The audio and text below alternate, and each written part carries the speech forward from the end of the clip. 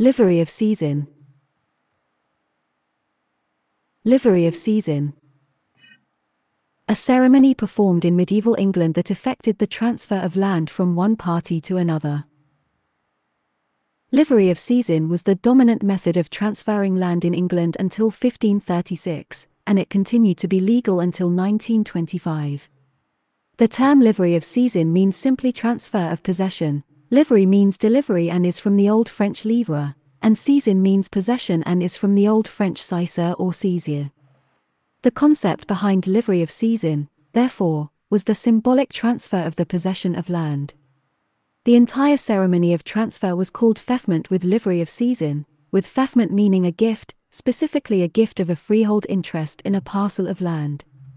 The transferor was the FEOFFOR, the transferee was the FEOFFEE, and the land interest was the fief. In the Middle Ages, a livery of SEISIN was essential to convey land from one party to another. Without it, no real right to land could be transferred. When performing the ceremony, the FEOFFOR, the FEOFFEE, and their witnesses generally stood on the land itself, though it was permissible to stand within view of the land if the FEOFFEE made an actual entry to the land while the FEOFFOR was still alive.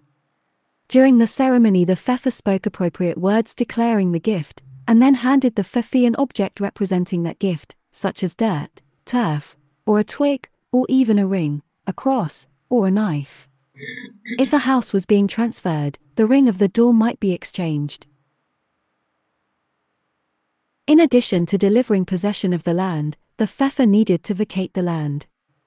The FEOFFOR's tenants and others living on the land were expelled, along with their possessions.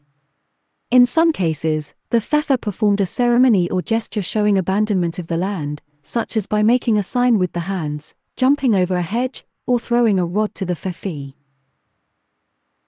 A livery of SEISIN was sometimes accompanied by a deed, or charter of FEOFFMENT, written in Latin, which was used to call attention to the conveyance of land. This was often the case when the transfer in question had special political significance or when it involved complex boundaries. If a charter of FEOFFMENT existed, it was read during the livery of SEISIN. However, such a charter did not in itself serve as a means of transferring land, rather, it was used simply as evidence that a transfer had taken place. Its language was not "I hereby give," but "Know ye that I have given."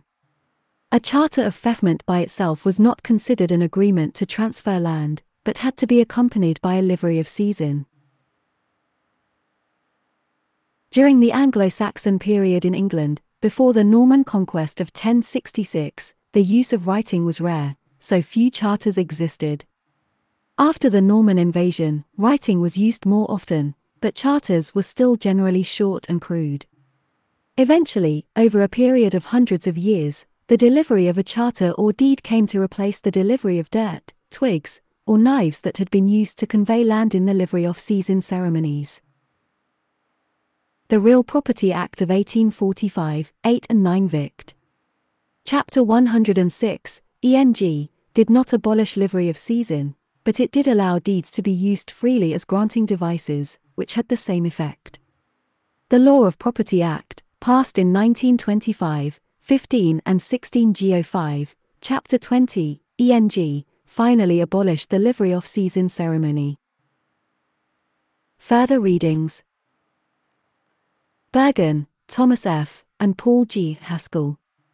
1966, Preface to Estates in Land and Future Interests. Brooklyn, Foundation Press.